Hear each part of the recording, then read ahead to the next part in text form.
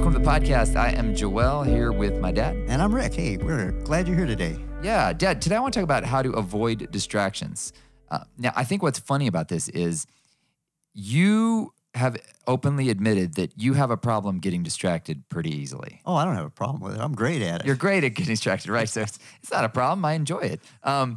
Whereas you would not know that I'm your son because you were even just saying before the podcast that I was always pretty laser focused. So how much of getting, I guess to start with, how much of being distracted do you think is an element of personality?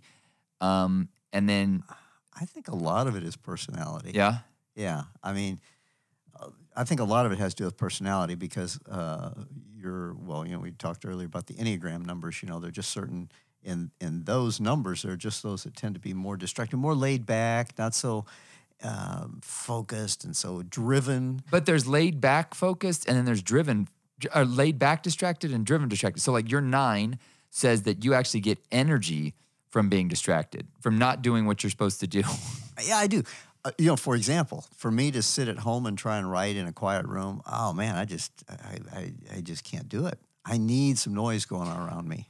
And I cannot. Jonathan's always like, come down to this party warehouse with me. It's actually a co-working space, but to me, it's a party warehouse. I'm like, I cannot work in this environment. Everybody's all like, hey buddy, what's up? Hey guy. I'm like, you can't work like that. Well, that's a little too much. But I do. There's actually websites online where you could put coffee shop noises. Oh boy.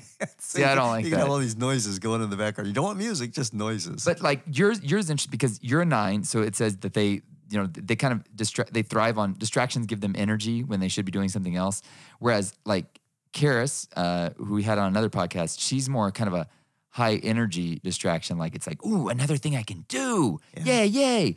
Like accomplishment distraction. So there's avoiding what you're supposed to be doing, and then there's probably taking on more than you're supposed to be doing. That's interesting.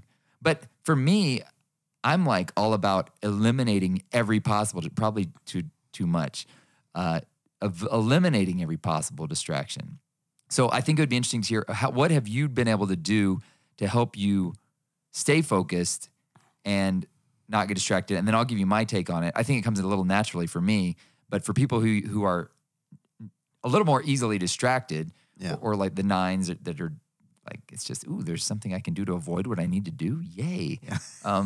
What do you do? What have you done? Because, I mean, you've written books. You've started organizations. Obviously, you have some level of focus because that stuff doesn't just happen where you're just like, hey, look, it just happened. Yeah. Yeah, well, a lot of it, I think, had to do with kind of, here we go. A lot of it was just, I felt like it was something that the Lord said to do, and so you start doing it, and then it just sort of kind of, well, oh, gee, I've got to do this, and then that next.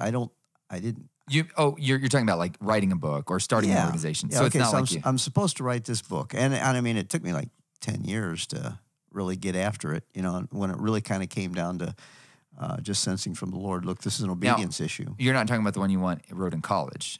No, that was, and I guess that's part of the deal. The one I wrote in college had to do with, that was my master's thesis actually. And so therefore I had a deadline. I had to get it done, and I think that would be a part of it is like, I work well on deadlines. Because, I can't focus before, like when I'm preaching, I'm still figuring it out up to the Saturday. If you're supposed to doing that, you're supposed to have your slides and all the graphics to the sound guys ahead of time so they can get these all done. I'm going, man, Sunday morning I may change it, because I can't get focused until the very end. And I have something coming up like, okay, in 3 weeks I've got this going, so I need to think about it. And I'd think about it and have little pieces. But until the pressure's on, I just can't stay focused. So the structure of a deadline is what's helped you stay focused. That helps me. So how do you create that for you on an open-ended project? Well, you don't. I mean, well, you kind of do. Like, for example, with the book, there was no deadline on that. Except for your son nagging and nagging and nagging, yes. Yeah, and I really felt like it was something I had to do too. So I just finally set aside some time. For example, I just finally said to him at work, look, I'm not going to be in on Monday. I'm not going to be in on Friday. And I'm going to stay at home and write during those times. It helps that you founded the organization, you started the thing. So true, that's true. It did help. They're like, okay. Yeah. But the problem is... Don't go telling your boss, hey, I feel like I need to write my novel. I won't be showing up on Mondays and Fridays. Well, he will give you a whole lot more time than to write it too. Yeah, probably. he's like, So you got. why don't you just take the whole week? That's right. Unpaid leave and never come back. That's right. Don't even bother to call me when the book's finished. I'll just check it out online. There's your focus. Yeah. Yeah, it helped that I founded the organization. But on the other hand, the reason I had not been doing it was because I felt like I need to be the one setting the example here. So for me to take 2 days off, because from their perspective, he only works 3 days a week. You know, so just that being in the office, I felt like as the leader of the organization, I needed to be there. Which there are probably seasons for that. Yeah, that needs to happen. So that's why I needed to let them know. Look, I'm not just taking Monday and Friday off. This is what I'm doing. So that's one thing I talk to a lot of pastors that are like, man, I really want to write a book, but they feel like they need to be in the office when their staff is in the office to be the lead example of what it's like. So how do you get? I mean, what about the element of a vision for something like? Well, with me, it came to a point where I felt like this is obedience to the Lord. And so I just explained to the director, the fellow who ran the day-to-day operations, I'm not going to be here. I really feel like this is an obedience thing. I really need to do this. Right. And I think pastors at some point, if you really feel called to do that, or maybe you need to have that conversation and to say, I'm not going to be in on this day. But then, man, when you make that commitment, then you really got to use that day for writing. That's the hard part is because other distractions come up. Yeah, you know? that's that. And especially if your wife knows you're off that day. Right. You're off, quote unquote, that you're not day. working today? Yeah. Yeah. What's that law? Time expands to fill or work expands to fill the amount of time allotted. Parkinson's law. Parkinson's law, yeah. So that's so true. It could take you all day to write the letter to your grandson. Yeah. I didn't find paper, and I need to make some coffee, and go sit down. Oh, look, the there's a bird out the window. Oh, it's noon now. I need to have lunch, and that's what can happen with that. Even the distraction of that. And that's why I went to a coffee shop. I always called it my secret undisclosed location. Nice. Because if I did it at home, there's always other stuff I could be doing. So, but that's okay. So that's such a weird thing to me. Like, I don't even think that way. You're like, I'm going to go to a really distracting place so I don't get distracted. Huh? Well, yeah, okay. What is that? I don't know. Because I had nothing else to do. I'm at a coffee shop with coffee and my computer. What else can I do there? I can't go grab a snack. I can't make the bed. I can't look at, So it's not so much the distractions of noises and stuff like that. It's distractions of things to do for other you. stuff. Yeah. Interesting. There was some old guy who used to talk about prayer. He says, whenever you pray, you'll find all kinds of distractions, even if it's just adjusting the blinds, right? To make sure they're all level and square. And that's the way it is with me. I look around and I go, oh, wow. Oh, man, I need to clean this room up. I need to put that stuff away. That's been sitting over in the corner for so long, I need to put that away. And, oh, what about this? Oh, man, what's that over there? And before long, your desk is just immaculately, and your office is really straight and ordered, and you spent the whole day. Right. No. And by Friday, when it's time to write again, it's a mess again. So I just went to the coffee shop. So in the terms of distractions for you, there's the element of when you create an environment where you don't have things to fix or to. I think that is a challenge for people too, because it's like, oh man, no other options. That's only all that works with me is no other options. So, okay, so it's not a matter of the noise. See, that's the challenge for me is just the noise. I can't, like when I get focused on writing, even if Elise comes in and breaks my pattern, I've learned to just drop it when she comes in. But, well, see, and that would be different because that's a child coming in. And if there were people at the coffee shop who are coming up, hey, Bob, how you doing? Haven't seen you. That would be different. And I would bring headphones or earbuds or whatever, and sometimes plug into some kind of noiseless music, what do you say? Music that didn't have a real pattern. Do you put on the coffee shop soundtrack in the coffee shop with your headphones on? That was before I found the coffee shop soundtrack. Okay. I had to use the real thing then. Like, I got to put these headphones so I can't hear this coffee shop with the coffee shop. Yeah. Well, the nice thing is that coffee shop, you can control the volume. Wow, I guess so. You hear the clanging in the background. And it would be kind of, you'd be there writing, and all of a sudden somebody starts making one of those, the latte where they turn on that steam machine. Yeah. So I did wear headphones and things, but it was the idea of, it's like driving. I think pretty well when I'm driving because there's nothing else I can do, and driving doesn't take full attention. Yes. And especially freeway type. There's neurological science behind that too, that they say that when your mind is at rest, I think we've talked about this before too, when your mind is at rest, they say the shower, for me it's mowing. When your mind is not focused on the specific thing, it's like your best ideas come. So it kind of helps you. So it keeps you alert. Yeah. Because you're driving. And that's what it is. I'm alert because I'm in this coffee shop, and I'm not just going to be nodding off. And I'm not going to drive my mower into the fence. Yeah. Right. But But it doesn't require. It's so much auto motion. Your brain just operating on automatic. So there's that element for you as this 9 type personality that says these are things that it forces me that there's one project in front of me. That's all I can do. One project in front of me. Not that and sip my coffee. Okay. What do you think for people like, and maybe we should have brought Karis in on this, but because she's this 3 type, right? And threes, every 3 I've always known is like, ooh, another thing I can do. Another thing I can do. Fill in time. Oh, I can cram that in this. I've got 7 minutes in my day. Yeah. I could do that in that 7 minutes. Like, are you kidding me? What in the world? And I'm curious. I think for folks like that, the key is, again, I'm speaking for, this is based on something that comes a little more naturally to me, but was it Antoine Saint-Exupéry said, perfection is attained not when there's nothing more to add, but then when there's nothing more to subtract. And I just think the way to keep from getting distracted is to remove everything that could potentially distract you. Now, again, sometimes that's just not possible, but like... Well, that's kind of what I was saying there. Yeah, I guess it just looks different. But I think one of the challenges for people that are like, ooh, I can fit more in my schedule is you've got to remove some things that to create space to do this. So, well, for example, and I think one of the challenges too is you've really got to figure out why, right? The why. So your why was, I feel like God told me to write this book, for example, or I feel like God told me to start this organization. I feel very passionate about writing too. I like having written. I'm not really a fan of writing. I don't love crafting words and stuff, but I love having written. And so I feel very passionate about it. But I have chosen to not pursue, certain ways of writing or certain things I could write in because I feel like those would distract me from what I'm really specifically called to. For example, I'm not a fan of article writing. For a while, I pursued that, but I'm like, this isn't really getting to what I want to accomplish. And in some ways, you really have to figure out why are you doing it, and then does what you're doing fit into why you're doing it? Yeah, because otherwise, you take on everything. Well, I think that goes with the scripture. Where there is no vision. Yeah.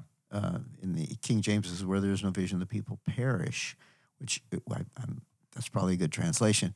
But it really, instead of perishing like, just you've turned into a pile of dust or something or ash, what it really is talking about, I saw it in the Spanish version, say, where there's no vision, the people say desenfrenado. They're like on a rampage. They're like no constraints. They're just... Frenar is to break. There's no brakes. Yeah. You're just, frenar, to break. Frenar.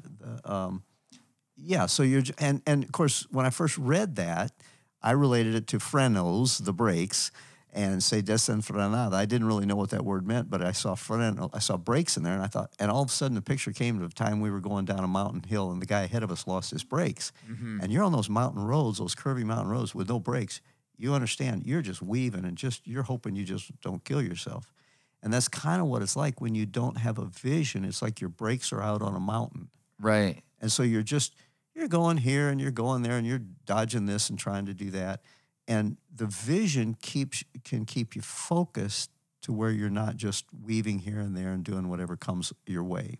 That's the other, I think it's the NIV, or NVI in Spanish, says ex extravia. They start to wander around when they don't have a vision. And I see that with a lot of people, is that's what causes the distraction. It's like, oh, look, a flashing light over there. Oh, yeah. Ooh, let's look at that flashing light. And then they wonder why nothing really gets accomplished. But you really have to channel the energy. If you don't channel it, and that's where I think channeling it is like removing anything that could keep you from going down the track you want to go on. And that's what you were saying about, okay, I'm not going to write these journal articles because this is my vision. This is where I'm going. Yeah. This is what I'm focused on. And I mentioned you earlier, when I first thought about that too, for some reason it always makes me think of a toboggan run, like at the Olympics, where the toboggan is going down and it's got these rails, which theoretically it keeps it in if the guys are driving and slowing down enough. And so you know where you're going and you're staying within the path. You're not just wandering around here and there, but you're in the groove. Yeah. So where there is no vision, the people are outside of that groove and they're over here and they're over there. But where there's a vision, everything is focused and you're going in one direction. Well, and that's essentially what discipline is. It's channeling everything, and it's saying, I'm going to say no to some good things to make sure that everything I've got is pointing in the same direction. Yeah. And I mean, that's where I am with a lot of things I've done. One of the things that when I was starting to do this ministry, I talked to that coach and he was telling me I I should avoid. He's like, there's a lot of different platforms you could use to promote what you're doing, but he's like, you need to pick one and just drive at it. He said, because what'll happen is you'll get scattered. And he's like, you're trying to hit YouTube and Facebook and Instagram and all the new ones, TikTok and all that. He's like, and if you're trying to get that across and it's just you, he's like, it'd be one thing if you had a staff to do it for you. But if it's just you, he's like, you're just going to get worn out because you're trying to hit everything and you're always trying to keep up. And there's always a new social media platform. Oh, I need to be on that. I remember back in the day, someone's like, are you on Periscope? And I'm like, I don't know what Periscope is. So I went to get on Periscope. Like 3 weeks later, Facebook bought it. It's like, well, there goes Periscope. So like it's always moving. But if you know what you're trying to accomplish, you can say it's not something that I need to engage in over here. I don't need to have, and when you channel in on that and you nail down that one platform, for example, I think it really helps you because you're not always so scattered. And so like, that's what I've found for me. Like social media is just not a really great place for me to get my content out there. Yeah. What I find for me is getting up in front of people, or doing one-on-one coaching. So I channel all my energy to doing one-on-one coaching or standing in front of people, whether it's the church or a university or a conference. And that's what helps me, keeps me from getting distracted. And I always ask myself, is what I'm about to do here going to help me accomplish that goal? Now, granted, there are sometimes I think God will ask us to do something that doesn't seem to, in our rational mind, we're like, that's not going to accomplish our goal. And when that happens, just do it, right? Right, yeah. Do it. But in general, I think one of the best ways to avoid distraction is figure out what you really want and then figure out, is this really going to get that? And that's what's hard, is if you've got a nebulous idea, kind of a cloudy idea of what you want. I mean, for example, if you're on social media and you're saying, well, I just want to be famous, right? Well, then you're going to try every platform, right? I just want to be known. I want to be acknowledged, right? Then but you're never going to, well, first of all, chasing fame is very ephemeral. That's going to come and go. Like you'll be famous today and then not 15 minutes. Yeah, it's your 15 minutes of fame. Yeah. But if you're identifying what you're trying to accomplish, then like for me, books is my thing. I'm like, one of the best ways, you told me this a long time ago. You said, was it Charles Wesley that Spurgeon. Spurgeon. The reason that we know so much about him was because he took time to write down things. Yeah, and there was a much more famous, more eloquent preacher just down the street from Spurgeon.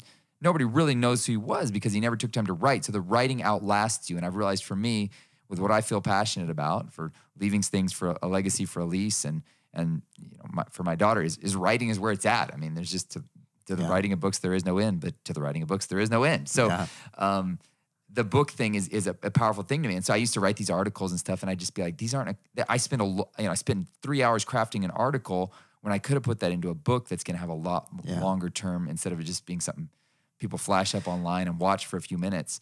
So it's being channeled on that, what's your why, and then eliminating everything. But you got to get really clear about what your why is. Yeah, and the problem with that, too, is you have to let go of a lot of good things. Yeah. For example, one of the reasons I think Commission Every Nation, the mission agency that I founded there, is so successful is we send missionaries. That's what we do. Yeah. Well, so somebody says, well, do you plant churches? I say, if any of our missionaries plant churches, we plant churches. Do you run orphanages? If any of our missionaries run orphanages, we run orphanages. But we don't. So somebody asked me one time, so what do you guys do? We send missionaries. We send missionaries. Yes. You don't do that, and you don't do this. And in churches, it's the same way. I heard of a church. In fact, I think, it may have changed now, but the church that produced YouVersion, Life Church there, from what I understand, they felt their vision was to produce, technology for the churches. And so YouVersion is out there free. They offer a lot of other online resources free to churches. That's what they do. But that means they, at the time anyway, that I first learned it, they said, we don't feed the homeless. We don't, do this. We don't do that. We don't do this. This is what we do. And there are other churches that are housing the homeless and feeding the hungry and clothing the poor.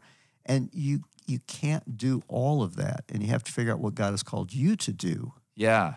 And then do that. Which that's what's really hard too, because when you see the need is great and there's always somebody who thinks you should be meeting this need or that need, but there's the limitation of resources, which is really what distraction comes down to, is you only got so much mental space. You only got so much financial space, time space. What have you decided is your mission that you're focused on or vision? That's true. I mean, that's what I see a lot of times with churches that they're so.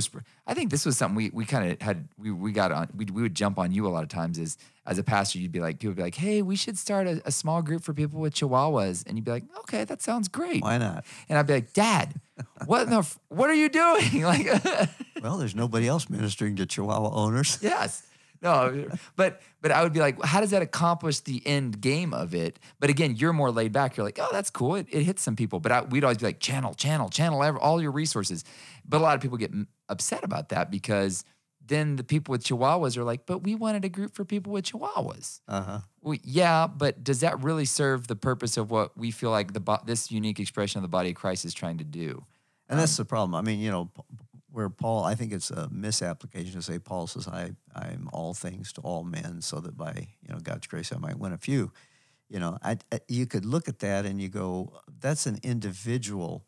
And what he was talking about is when I'm with people who keep the law, I'm not going to be running around doing, I'm not going to be breaking the law in front of them. But I'm not going to hesitate to go into a Gentile's home. Right. When I'm with Gentiles. Because I will be as one who doesn't keep the law to them as it's not the right term, but, in other words, I'm not going to be all hung up on the law and not go into a Gentile's home. But if I'm in a Jewish community, then I'm going to respect them as well. So I think it has as much to do with respect, because if you're trying to reach everybody, you're probably not going to reach anybody. Yeah, which is, that's what that's a really hard. It comes back to the resources thing again. Is you've only got so much, and if you channel in on something specific, and if everybody channels in on something specific, everybody's going to get reached. And that's the thing. You realize it's the whole body working together, and so this church might really be awesome. Yeah. At caring for the poor. Right. And you just may not have. And I learned this really one time when somebody came to me and they said, it may have been you. I can't remember. Somebody said, so who do you want to reach in this community as pastor in the church there in Corpus? And I said, well, I want to reach everybody. That was me. That was me. Yeah, you can't reach everybody. Said, yeah, well, why can't we reach everybody? Well, first of all, are you going to have Filipino Tagalog services? Yeah. Well, no, I don't think we're going to have Tagalog. Then you're not going to reach a Tagalog-speaking person. What about the homeless guy that lives across the street? Well, the buses don't run on Sunday morning. They don't start running until noon. Are you going to be able to reach him? Well, probably not. Okay, and so you begin to narrow it down and realize, okay, as much as I want to reach everybody, there are people who are not going to walk into this church because it's where it's located, because of the name. Because of the color of your sign. Yeah. Like, who knows? Who knows? And so you have to realize, okay, I'm not going to reach everybody. Yeah. And then I had to work it backwards. Some people might go, well, I feel called to reach this group. And I just had to kind of be who I was and see who came. Right. Yeah, that's true. Okay, well, I guess that's who I'm going to reach. Well, and then there's the reality of, I wish I could reach other people, and I'll try. I'll make an extension. But this is kind of who shows up here. Yeah, we had a little Spanish translation and that, maybe reach 2 or 3. They could bring their grandmother or somebody who only spoke Spanish, Right. We would do little things like that. But it wasn't going to be a Spanish-speaking church. Right. Whereas a Spanish-speaking church with the heart Spanish-speaking church is going to reach that group of people. And it wasn't going to have, even if we had language Spanish in it, even if I started preaching in Spanish, that'd be pathetic. But even if I were fluent in it and preaching Spanish, it still wouldn't have that culture feel. Right. That's true. Yeah. There's more to it than just the language. It's a whole culture that's connected with any language. Well, and so I think that when it comes back to the distractions thing too, that's across the board with when you know what you're trying to accomplish and you get really honest about this is working to accomplish this. And again, sometimes there's some trial and error in it, right? There's stuff that you'd be surprised works. Like, well, who would have thought that worked? But it worked. So there is some trial and error. But if I get concerned about people that are always trying new things in an effort to, I feel like it's actually just to keep them kind of entertained. Like, oh, here's something new I can do. But then they never accomplish what they really want to accomplish because they've divided their resources. They've divided their loyalties, their energy, their time, their money. And when you've got it all spread out all over the place, of course, that's the other complicated part though too, is King Solomon says, send your bread out upon the waters. Basically, he's saying, it says cast your bread in the waters on some translations. Like, what does that mean? He's basically saying send it out on the ships because once the ships go out and trade it for stuff, you'll get stuff back eventually. So there is an element of that, like try a bunch of different stuff, but if you're always trying a bunch of different stuff and you never stick with something, you may never get to where you really want to get in terms of accomplishing something. Yeah. But then what you're saying on the other side of that is, that analysis paralysis to where I'm just going to keep thinking this through until I've got yeah. all the things worked out and there can be no problem. And I got all the answers. And then you try it and it flops anyway. Yes, that's, yeah. And so and a lot of it really has to do with hearing from the Lord. I mean, I know that sounds hyper spiritual, but you kind of sense in your heart that this is what God's put in my heart to do. Mm-hmm. And then you try it. And it may totally wash out, and maybe you need to try it another way, or maybe it was just something you really wanted to do. So on a practical level, how to stay keep from getting distracted. I think this is like super practical. I think one of the biggest things that I've done for many years is I write down the top 5 things I need to get done that week. And I don't do it on a day-to-day basis because sometimes you'll set out to do something on the one day and, oh, Joe's not in today. Monday's shot, right? So yeah, what's the top 5 things you need to get done this week? And then what's the secondary 5 things? And if you can kind of spread it out like that, and I guess you could do that on a day-to-day basis, but sometimes stuff just can't get done. I've found that super helpful for me to keep from getting distracted. And I usually spend, and this is a really big part of it, I usually spend Sunday evening, I sit down for about 30 minutes at my desk, my lamp on, and I think through the week, what do I need? What are those 5 to 10 things I need to do this week? And I've found that that's tremendous for me. It helps me accomplish a lot. And sometimes I get it all done on Monday, and then I'm like, ooh, I can come up with a new list of stuff to do.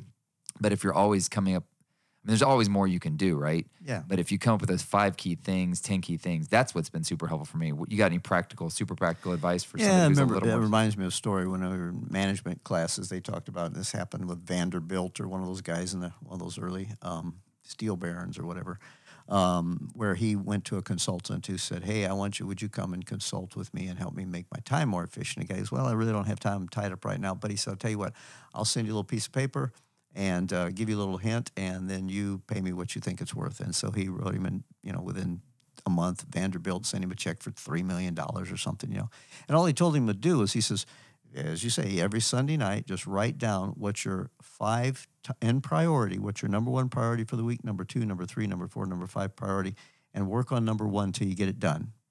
Don't move on.